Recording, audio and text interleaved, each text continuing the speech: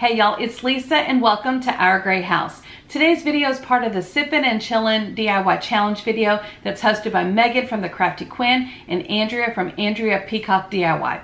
Those links to their channels and the entire playlist is going to be in the description box below. So I hope you check them out after you watch my video. The challenge was to create at least 2 DIYs that reminded you of summer drinks, such as lemonade, iced tea, and I went to pineapple juice. I was thinking pineapple juice, toss a little rum in there, you know what I'm saying? And so that's what I thought of.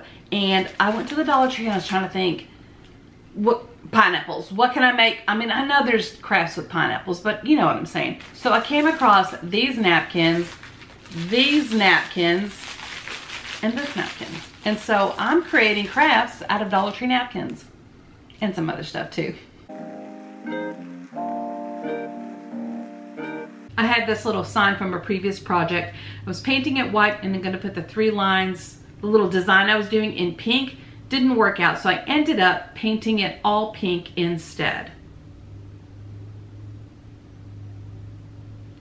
Now I'm going in and I'm going to be drawing on some lines with a white paint pen and just kind of mimicking what I was trying to do before that didn't work out. I'm going to just try to do it by hand now instead of trying to do that reverse stencil.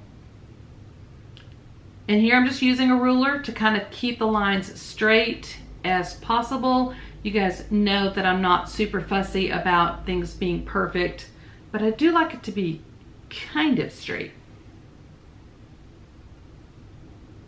Now I'm just going across with those lines and I'm wiping off that ruler in between so it doesn't smear it, or hopefully it doesn't smear it. Now you see I have 3 lines going up and down, 3 lines going across, and I'm just going ahead and using my little heat gun to dry it because I'm going to be gluing this pineapple here in the corner. And I glued it at an angle just because I thought that made it look cute. And then I needed a little Jenga block to help it be a stand so that it could stand up on its own. And that's how it turned out. For this project, I'm just using this napkin and I've cut out the pineapples and I cut out one that says "More Summer Please."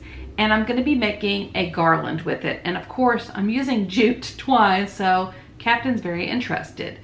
And I'm just going through and it's kind of like a Mexican garland, you know, where they take that thin tissue paper and cut out the designs.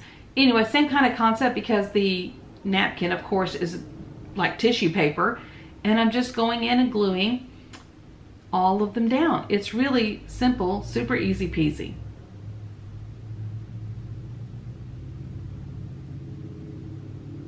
And that's how it turned out.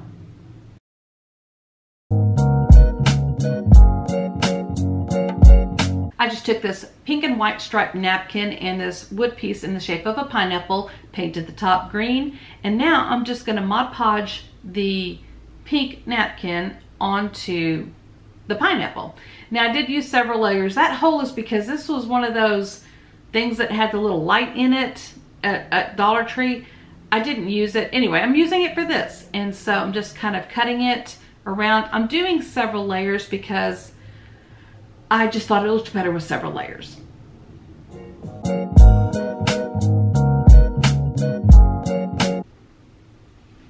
This project was again another one that I had started to do something else with it. Didn't like how it was turning out. So I just used the pink that I've been using for the other projects and I'm painting the inside pink. Now I'm going to take my green that I've been using for the other projects and I'm going to paint the top of the frame, not the whole frame, but anyway, the top of the frame, that green color.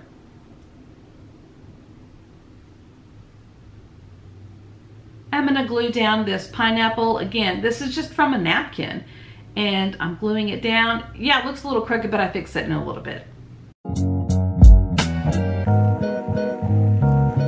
For this 5th and final project, this little house is from the Dollar Tree and I had to take off those little flowers, used my heat gun to do it.